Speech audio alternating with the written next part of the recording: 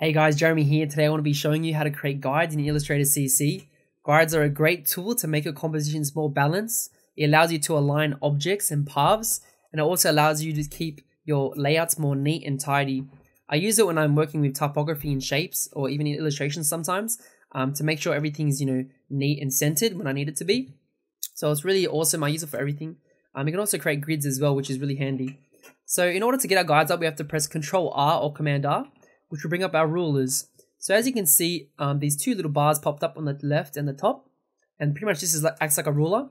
And to create the guide, we can pretty much double click on any part of the bar, and that'll create a ruler, or you can click and drag, as you can see. And I can drag from the top as well, and it's going to just create guides. Drag that across, vertically and horizontal, which is really handy. Just like that. So what we can do now with these guides, we can actually align it to the artboard. So I'm going to select the ones that I need, and I'm just going to go to this little selection box at the top, and we're going to change it to align to artboard.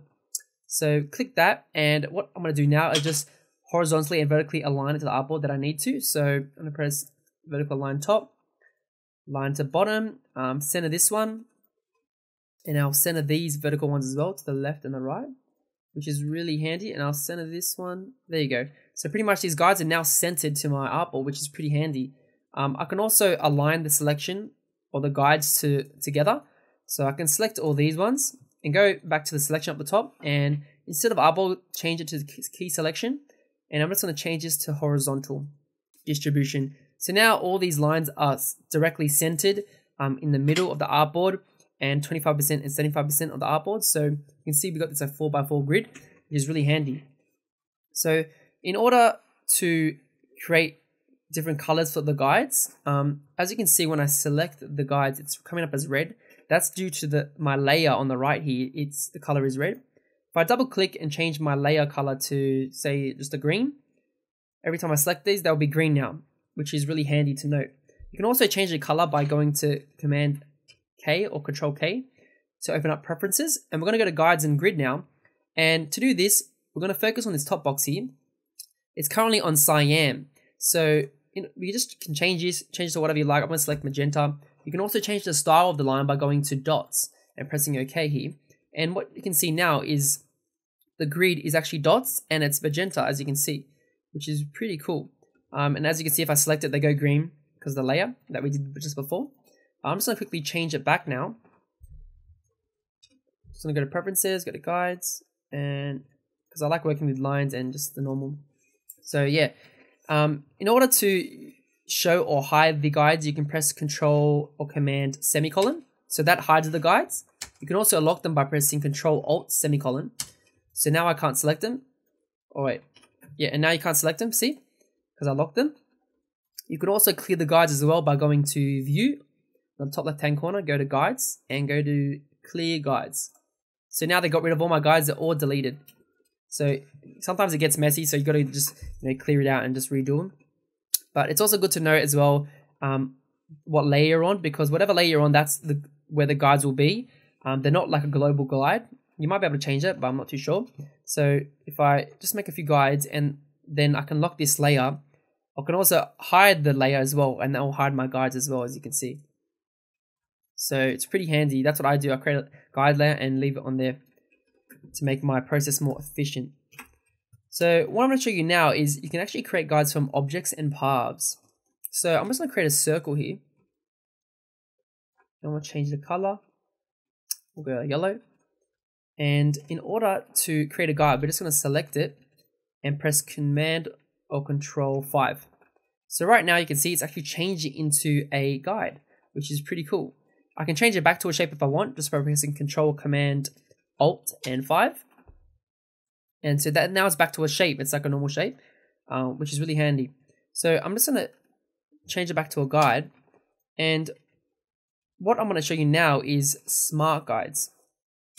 So pretty much what smart guides are is a tool that it's an algorithm in the program that allows you to align things directly with one shape or a path. And it's like mathematically correct. It's also really handy when you want to center things or align things to each other. And it's the best way. So what I'm going to do now, I'll press L for circle, And as you can see, as I select the center here, there's a little purple says center and a line. It says center, so that means it's recognizing my mouse point on that center. So what I'm going to do is I'm going to click and drag a circle, holding Shift and Alt, and you can see a purple line at the bottom. That means it's perfectly aligned to that guide that we originally created. So if I let go, now that circle is aligned perfectly, which is really handy. And I can also click and drag by holding Shift.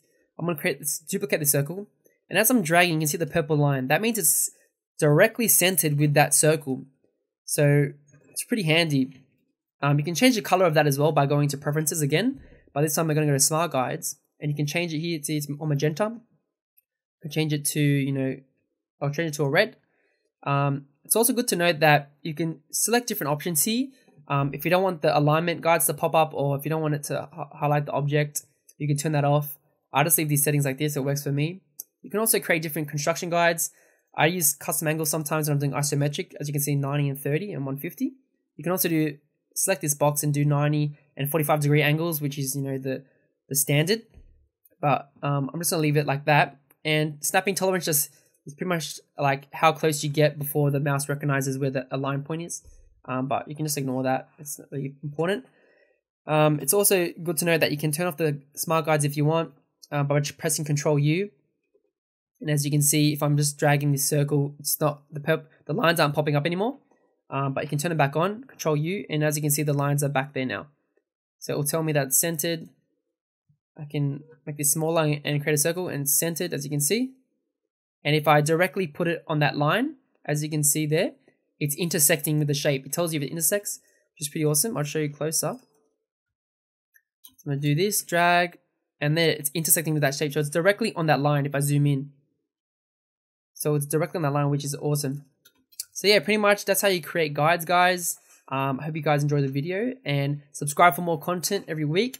And I hope you guys enjoy your day. I'll see you in the next episode.